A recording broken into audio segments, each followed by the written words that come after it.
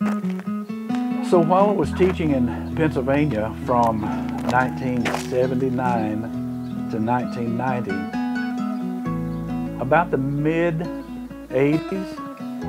or something like that, I was painting one night on a painting that I had begun, and I could not put it down. And the only thing that I can describe it was divine intervention. I come to the conclusion that I was just dirty old paintbrush in God's hands. God was the artist, not me.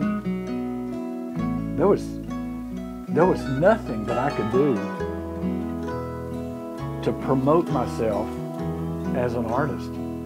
I was just the vehicle. I was just the paintbrush in God's hands, or that dirty piece of chalk in God's hands. God was the artist. He gave me this ability in a 9-month incubation period, but He could take it away from me in a split second, in some kind of a freak accident, if I didn't use my artwork for His honor and glory. So I remember the night that I don't remember the exact date, but I remember that night that I was painting. I have to put something on my paintings to let people know that this art was done through me, but it was done by God.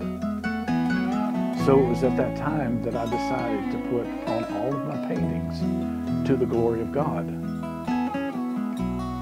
so that my artwork would be a witness to everybody.